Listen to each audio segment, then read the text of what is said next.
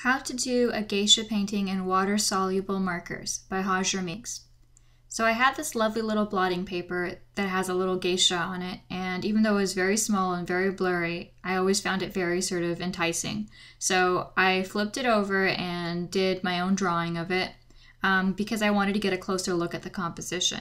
And then I decided it would be a good idea to do my own really sort of original drawing of it. And you can see the hairstyle is very inspired by Memoirs of a Geisha.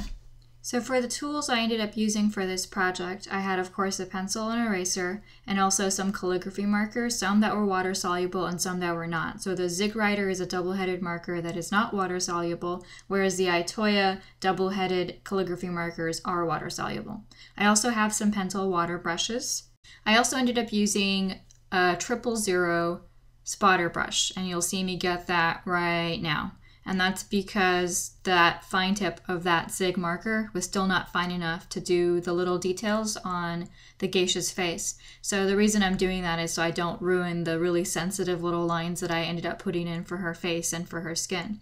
So the reason I'm doing this is because the Zig marker is not water soluble, which means it's permanent. So when I go to add water later to this painting, this marker is not going to smear or anything. And I don't know about anybody else who's used a paintbrush straight to dip onto a marker, but it works really well if you're using a really small brush. So you can see that even though it looks like I'm dipping into ink, I'm actually just touching the tip of the brush onto the marker and then coming back to the paper. And it works really well to paint these really fine lines because the tip of that marker, even though it's double-headed and the other side is finer, just isn't working for that. Now be really careful about not ruining your pencil lines when you're doing this, because it's really important that you try to preserve as much of the gentleness of the pencil as possible, even though the ink is inevitably going to be harsher. So I'm just doing her hands and her face, which is basically just her skin, in this permanent marker. After this, I'm actually going to switch to the Itoya markers for the rest of the painting because I really want this ink to run. So now for her fan, I've switched to a Mocha Itoya marker. And I have a limited color scheme, no surprise, for the rest of this painting. So I have black, and I have aquamarine, I have mocha, and cabernet. Those are the only colors. So there's really just a blue and a reddish brown sort of color scheme to the whole thing. So you'll see what happens here. And this is the cabernet marker that I'm using for the flowers that are pinned to her head there. And I'm using it also for the ribbon around her head. And this is really easy going, so if you're nervous about painting, this is a really good project to start with because I think it's still relatively simple because her face is a little bit hard and her hands are a little bit hard, but if you can get past that part and use my drawing as a tracing reference, even if you'd like to, then what ends up happening is the rest of her costume and the rest of the painting is really loose and flowing and it has no form because it's really taking the model off of the original drawing and the original blotting paper reference, which is really loose and really Art Nouveau.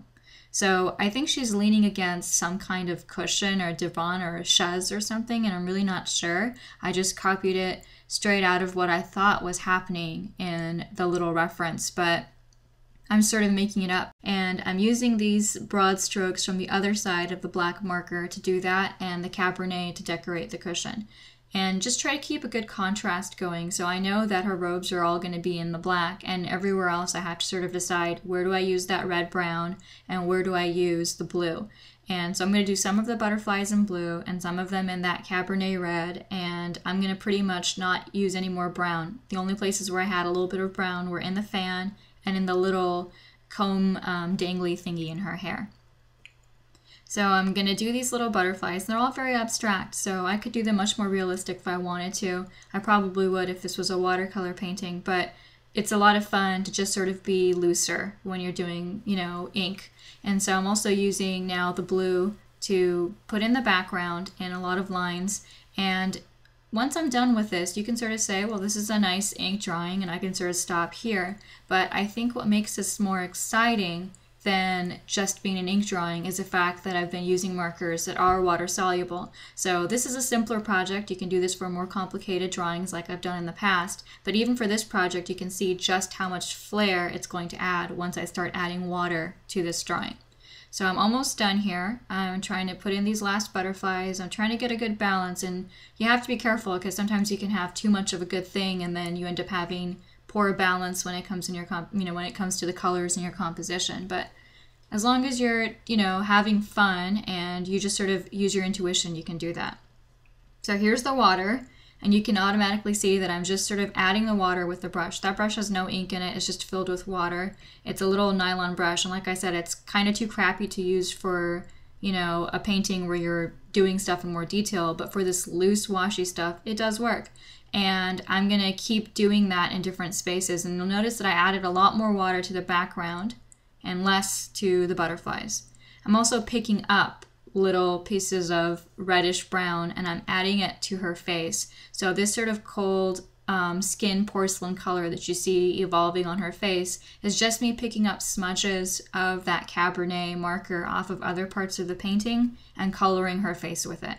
And again, that's exciting because you can sort of use your drawing as your palette and also use it to shade certain areas. So I'm doing that with the kimono now, where I'm using the black outlines and pushing the ink line in the directions I want them to go, because I know they're going to bleed when I add the water to them. And so this is all water. There is no ink being added, no paint being added, and just add the water and it'll make the ink run. I have a washcloth on the side, so if I want to clean that tip of the brush off, you can clean it in between the red and the blue so you don't end up with a muddier color. But it's sort of self-cleaning because there really isn't that much, and if you move from color to color, so if you do all of one color and then another color before cleaning, then it should work okay.